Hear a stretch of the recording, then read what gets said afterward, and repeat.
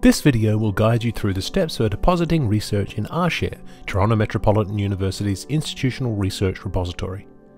Start by logging yourself into your account with your My Toronto MU credentials. Whether it's your first time activating your account or not, you will begin in your My Data section. While you may choose to explore the projects and collections areas later, today we'll focus on uploading a single journal article. Click on Create a New Item. This will bring you to an empty template ready to be populated.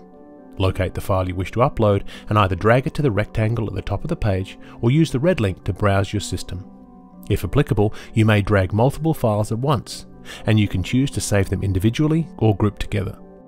If you do not have a file to upload but wish to list your article as metadata only, click the Metadata Record Only radio button. Fill out the journal information including title and all named authors. If your co-authors also have RShare accounts, they'll be listed with their email addresses. What is most common is that your co-authors are either listed as inactive or you will need to add their names manually. You will also notice that several fields have green dots next to them, which indicates a required field for publication. If you have an issue publishing your submission, it may be that you have missed one of these fields. Select the correct category for your scholarship. There are no limits to the number of categories you can choose, but you must choose at least one from the drop-down lists provided. Try to tag as many applicable categories as you feel is appropriate for your work. Similarly, select the appropriate item type for your work. As you can see, there are many options available to you. Keywords can be daunting, but they are vital to the discoverability of your scholarship.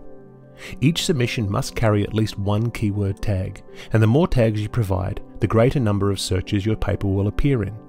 Try to select tags which are distinctive and descriptive. The description field is populated by an abstract from your paper. You'll likely have this already from when your paper was submitted for publication, but if not, use descriptive terms to summarize your research. This is another vital tool in ensuring your paper's discoverability.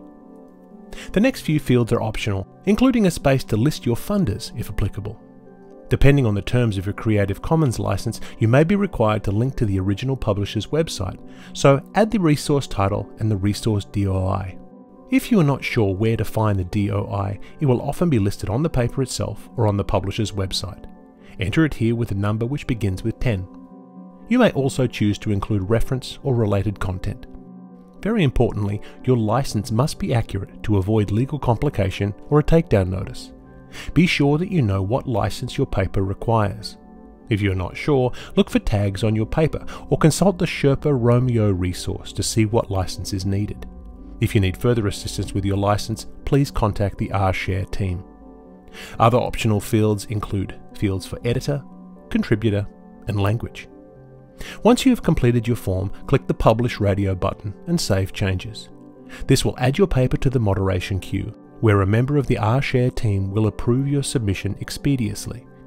You will not receive a confirmation email on submission, but will hear from us if there is an issue or when your submission is live.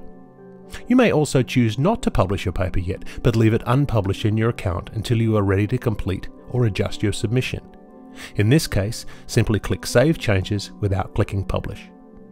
For any questions, please contact the RShare team at rshare.library@torontomu.ca. Thanks for watching.